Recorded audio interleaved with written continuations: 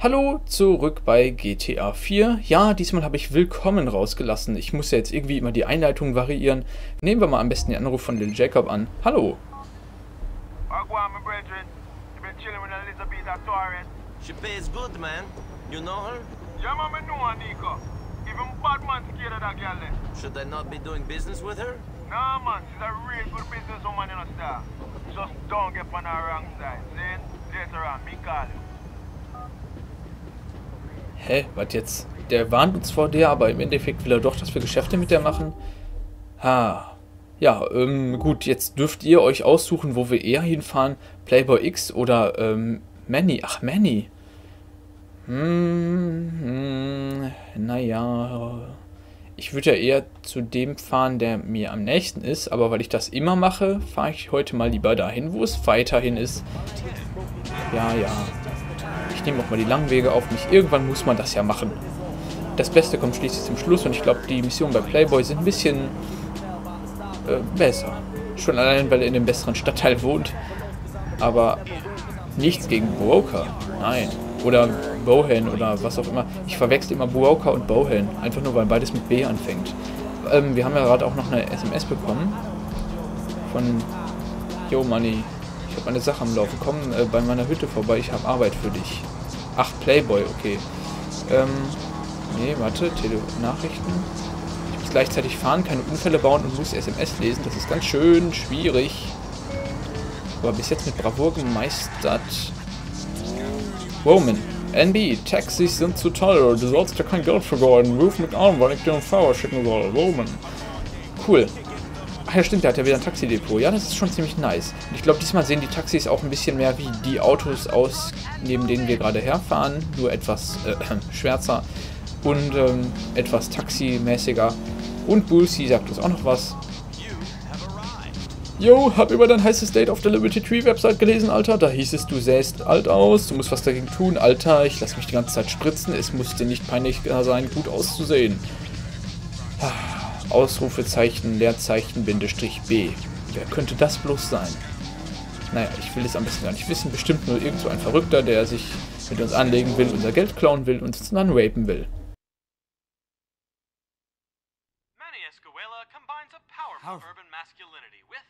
Lighter side. Here, shortly after cleaning up 5 blocks, he teaches a group of women. Yo, man, you made me look gay, man. I warned you, bro. What? No, you don't look gay. You look a little metrosexual or something. It's good. It's good. Man, who the hell ever heard of a metrosexual ex-gangster, man? I'm a lord, man, not a lady. This show is gonna make me famous. You are gonna be famous. Shit. Yo, Nico, man, what am I supposed to do here, man? I got this film genius here, making me look like a transsexual or something on TV, and now some punk's been talking all kinds of shit too. What punks? Man, bitches I used to roll with, guys caught up in the game, punks in too deep, man. Yo, I tried, man. I tried to be a good guy. I said I'm reformed, man, but I'm pure ghetto, man. And this show is garbage. Oh, come on. We don't have to kill a shot, man. Jeez. We need to go bust somebody, man. Do what you want, as long as it doesn't involve me. Hey, yo, man, we're brethren, right? Give it up, man. All right, man. Yo, listen, can you shut these punks up for me, please? Where are they? They're gonna be coming in on the L train, man. From Algonquin to Dukes, man. Hey, I owe you, man. I owe you big time. Okay. You see that, man? You see that, man? Yo, that is streets right there, man. Not none of this shit. Got me dancing in skirts with people in the neighborhood. Man, what the fuck is that, man? Ja, das wollte ich auch gerade fragen. Vor allem, weil er einen Fernseher mit mir vergleicht. Da gewinne ich doch natürlich. Good old Nico wins every fight. Okay. Fahr zur Algonquin Bridge. Ja, das mache ich sofort. Ich versuche mich gerade dran, ich glaube die Mission, da müssen wir in so einen U-Bahnhof oder so einen Hochbahnhof reingehen und dann warten die alle auf einer Ebene auf uns. Ich glaube, so eine Mission ist das. Wow, ich habe euch gespoilert. Ihr müsst sofort ausschalten. Oder ihr werdet in die,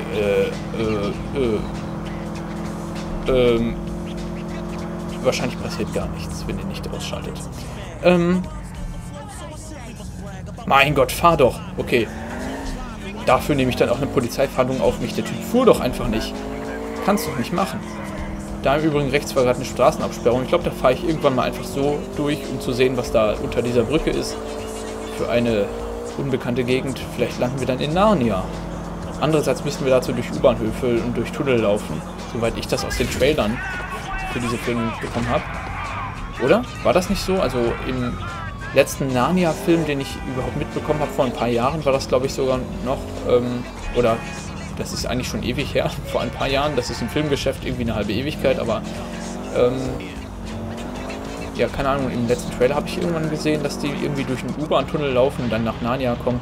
Komische Geschichte. Und wie komme ich von GTA 4 auf Narnia? Das möchte ich bitte auch mal erklärt haben, aber auch egal. Warte.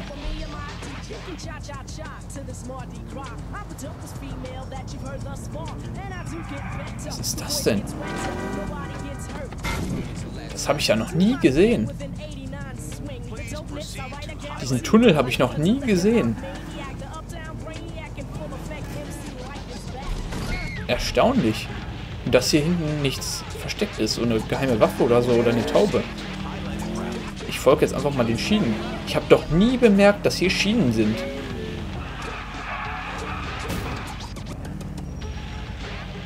Cool, da hinten sind die zwei. Ach, das ist eine Rampe. Komm, machen wir mal einen Monster-Stunt hier. Mit dem Opel Corsa. Ja. Naja, es ist vielleicht nicht der Corsa und es ist vielleicht auch nicht unbedingt ja, ein ähnliches Auto, aber egal. Und... Nein!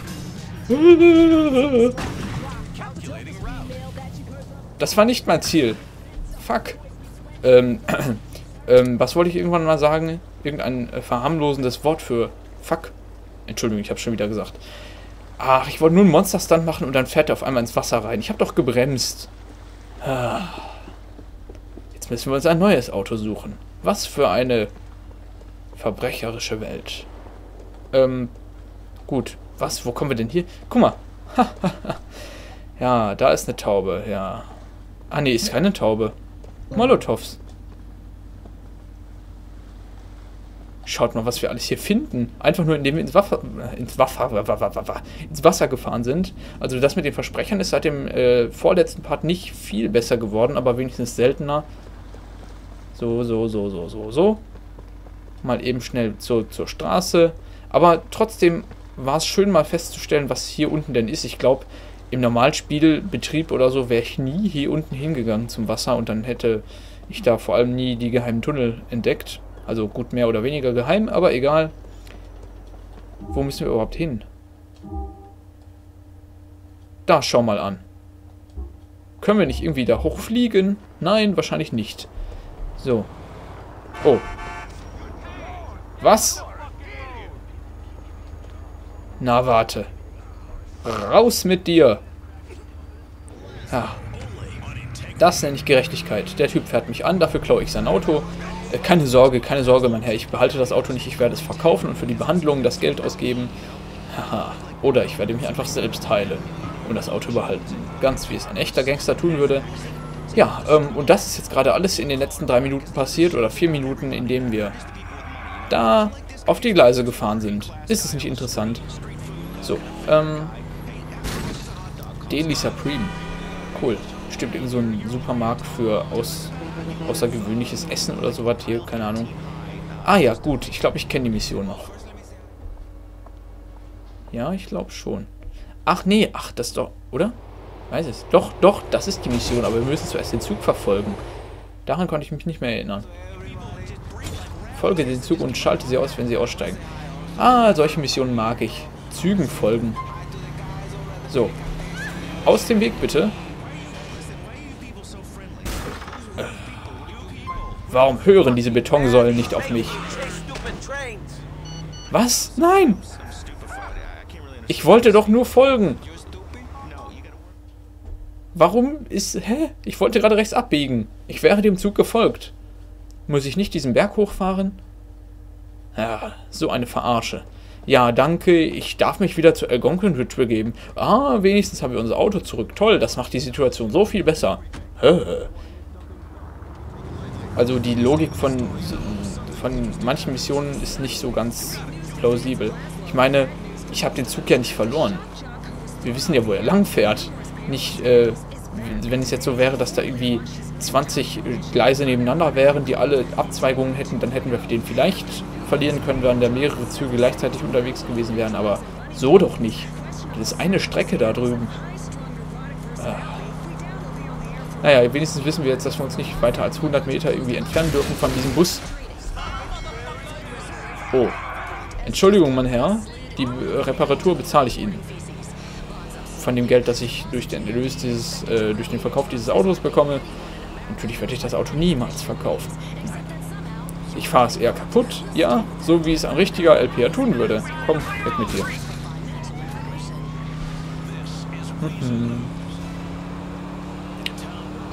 Ich habe mal richtig Lust, gerade wieder mal gar nichts zu sagen. Vor allem, nachdem ich jetzt so viel, keine Ahnung, Blödsinn gemacht habe. Ich habe irgendwie das Bedürfnis, weniger zu reden. Ich glaube, ich sollte gleich Heavy Rain aufnehmen. Ich glaube, das werde ich auch tun. Ja, auf jeden Fall. Ja, gut. Ich glaube, das interessiert euch nicht. Deswegen eine halbe Minute Schweigen.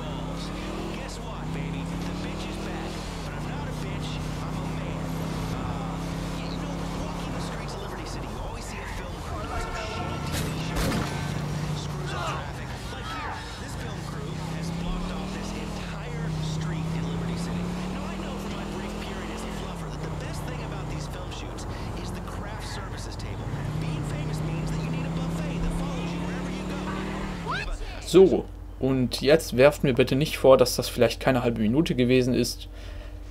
Aber ich muss einfach reden. Es geht nicht anders. Ich glaube, das ist ganz gut, dass ich diese Videos mache. So kann ich wenigstens, keine Ahnung, habe ich genug Zeit zum Reden. Und ich rede viel. Und, falls ihr mich jetzt darauf anspricht, aber warum willst du uns denn nie in Skype oder so adden? Weil manche Leute wollen mich halt in Skype adden oder sonst wie mit mir reden. In meiner Freizeit rede ich gerne, wenn es um diese Videos und so geht. Aber wenn ich diese Videos erst mal mache, dann habe ich vor allem vorher und nachher eigentlich Bock, eher meine Stimme ein bisschen zu schonen, weil wenn ich das die ganze Zeit machen würde, ich glaube, irgendwann konnte ich nicht mehr reden. Ne? Ich verausgabe mich hier für euch. Oh, warte, nach rechts.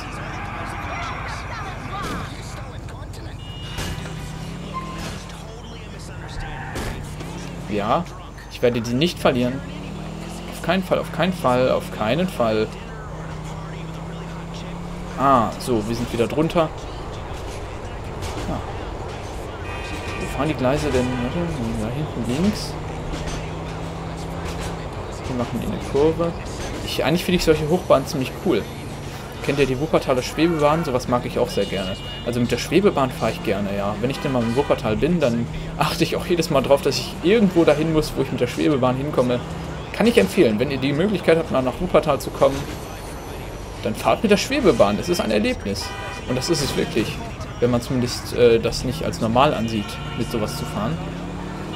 Denn es ist, wenn man das lange nicht macht, zwischendurch immer wieder cool.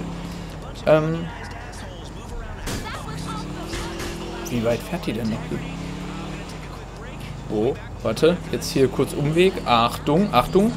Bitte nicht wegfahren. Einen Moment. Liebe Hochbahn, du wirst verfolgt. Bitte fahr nicht weg, bitte fahr nicht weg. Nein. So, und wir sind wieder drunter. Perfekt. Cool wäre es ja auch, wenn man die Hochbahn irgendwie klauen könnte. Also wenn man da einsteigen könnte und dann den Fahrer ablösen könnte. Natürlich höchst legal. Das wäre natürlich cool. Das wäre richtig cool. Also wenn man mit der Hochbahn fahren könnte, das wäre noch so eine zusätzliche Schmankerl-Funktion in GTA 4. Da würde ich dann sagen, spiele ich das noch dreimal öfter. Einfach um die Hochbahn zu steuern. Und dann vor allem beliebig schnell fahren. Oh. Oh nein. Ich wollte keine Passanten umbringen. Nur die Bösen. Nur die Bösen.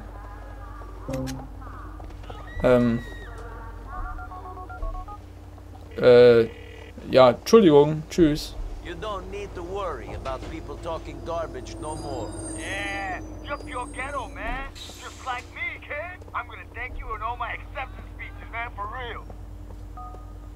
Ja, genau das wirst du tun. Bestimmt. Tja, was sollen wir jetzt noch 4 Minuten machen? Ich würde sagen, wir fahren speichern. Und zwar hier. Ich meine, wir haben ja nur ein Haus. Haben wir nur? Ja. Ich komme immer ein bisschen durcheinander, denn später im Spiel hat man, glaube ich, 3 oder 4 Häuser und da muss man sich dann immer gut entscheiden, wohin man möchte. So. Oh, und die... Ja, der Krankenwagen war diesmal ein bisschen langsamer als normal, aber also in der Stadt sind die ziemlich schnell mit dem Aufräumen, das muss ich schon mal sagen. Gut, was soll ich jetzt sagen? Ich werde gleich noch ein bisschen Heavy Rain aufnehmen, ja? Das werde ich tun. Weil, voll das Problem bei dem Spiel. Warte, unbekannt. Nico, wir treffen uns am Ende des Piers bei den Castle Gardens. Naja, erstmal speichern fahren. Das Problem bei Heavy Rain ist, dass ich da selten Zeit habe, über Dinge zu reden, die nichts mit dem Spiel zu tun haben, weil das die Stimmung versauen würde. Und hier ist es ja sowieso scheißegal, in GTA 4 versaut irgendwie alles, was ich sage, die Stimmung. Und deswegen kann ich hier labern, was immer ich will. Ich finde es in Heavy Rain, falls ihr das LP nebenher guckt, dann ist das dann natürlich noch besser, weil dann habt ihr irgendwie so einen Bezug dazu, dann denkt ihr euch nicht jetzt, was ich, während ich hier das erzähle, Mensch, worüber redet der denn? So ein Idiot. Der soll über GTA 4 reden und nicht über Heavy Rain. Ja, ich bewerte das Video schlecht. Ja, was wollte ich über Heavy Rain sagen? Gar nichts eigentlich. Dass die Parts 40 Minuten lang sind, das wollte ich sagen. Und mehr nicht? Was für eine Information. Das hat ja bestimmt auch keiner von euch gewusst, der... Naja gut, ja, diejenigen, die nie auf den Kanal gucken, wussten das jetzt vielleicht nicht, aber... Beeil dich ein bisschen, los. Hi. Hä? Naja, hä? Ihr verfolgt mich doch jetzt nicht, ihr Penner. Ich wollte euch die $5 zahlen. Ist doch nicht meine Schuld, wenn ihr die nicht annehmen wollt. Ja. Komm, da vorne wende einmal kurz für uns. Danke sehr. Du da vorne bitte auch einmal. Ach, der hat schon gewendet. Das ist das erste Mal, dass mir ein Polizeiauto entgegenkommt, während ich die Brücke überquere. Ja, Premieren gibt es immer und überall in diesem Spiel. So, weg, weg, weg, weg, weg, weg, weg. Ich will speichern. Andererseits 18 Minuten. Ach, warte mal. Ich bin am Überlegen, ob ich jetzt zu... Nee, wenn ich zu Playboy X fahren würde, das wird ja nichts bringen, weil ich meine, ich mache das Spiel nach diesem Part hier aus. 3 Teile aufzunehmen reicht mir schon. Danach ist mein Gehirn so ausgelaugt, dass ich nichts mehr... Ach, warte, die verfolgen uns ja noch. Guck mal, das ist jetzt die restliche Aufgabe für diesen LP-Part. Die Polizei abhängen. Das wird, glaube ich, auch nicht besonders schwer, denn ich sehe, da vorne ist eine Treppe. So, ja, jetzt können sie uns nicht mehr folgen. Diese Idioten. So.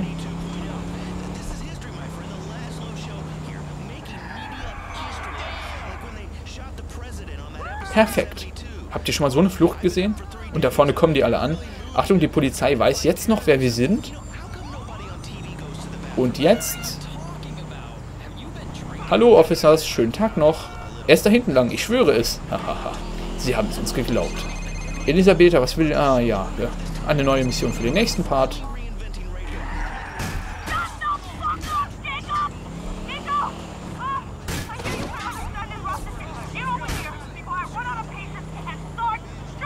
I don't think I've ever played Peacemaker, but I'll be there in a bit. Ja. In a bit, also in 2 Tagen. Haha. Ja, solange müsst ihr euch noch gedulden. Wenn die bis dahin Jacob nicht umgebracht hat, dürft ihr euch auf einen neuen spannenden Part freuen. Mit weniger dampfenden Autos. Dampfend oder qualmend, was das Auto jetzt gerade tut, ist mir auch egal. Ja, 12 Uhr mittags in dem Spiel. Das bedeutet perfekte Zeit, um den Part zu beenden. Ich bedanke mich fürs Zusehen und wünsche euch noch einen schönen Tag. Tschüss, bis zum nächsten Mal.